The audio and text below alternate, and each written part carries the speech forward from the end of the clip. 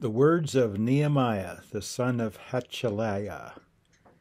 And it came to pass in the month of Chislew, in the 20th year, as I was in Shushan the palace, that Hanani, one of my brethren, came, he and certain men of Judah.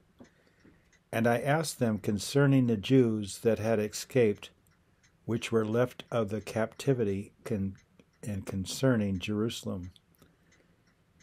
And they said unto me, the remnant that are left of the captivity there in the province are in great affliction and reproach. The wall of Jerusalem also is broken down, and the gates thereof are burned with fire. And it came to pass when I heard these words that I sat down and wept, and mourned certain days, and fasted and prayed before the God of heaven, and said, I beseech thee, O Lord God of heaven, the great and terrible God that keepeth covenant and mercy for them that love him and observe his commandments.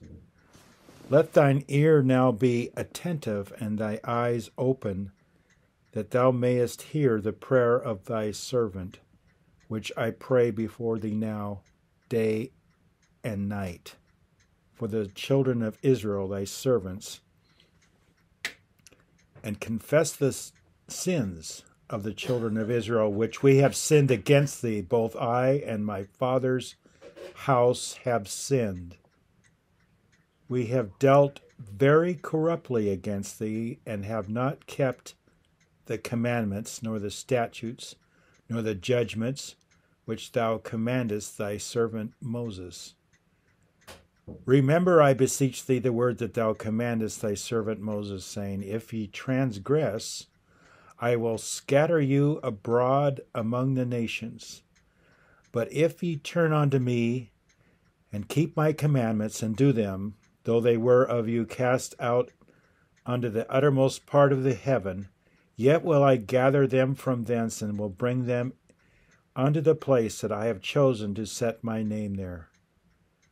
Now these are the servants and thy people, whom thou hast redeemed by thy great power and by thy strong hand. O Lord, I beseech thee, let now thine ear be attentive to the prayer of thy servant, and to the prayer of thy servants, who desire to fear thy name and prosper, I pray thee, thy servant this day, and grant him mercy in the sight of this man, for I was the king's cupbearer. Chapter 1, Nehemiah. This is a picture of the condition of the church. The walls have been torn down, and the gates burned with fire. Strange fire. There's no restoration for it. But the holy tabernacle, the New Jerusalem, will descend from heaven with the shout of an archangel, and the trumpet shall sound. And we which are alive and remain in our affliction shall be caught up together with Christ in the clouds of glory, with 10,000s and thousands of angels and the saints that have gone on before us, who have refused to bow to Baal. That day is coming very soon, and we shall rejoice and be glad in it.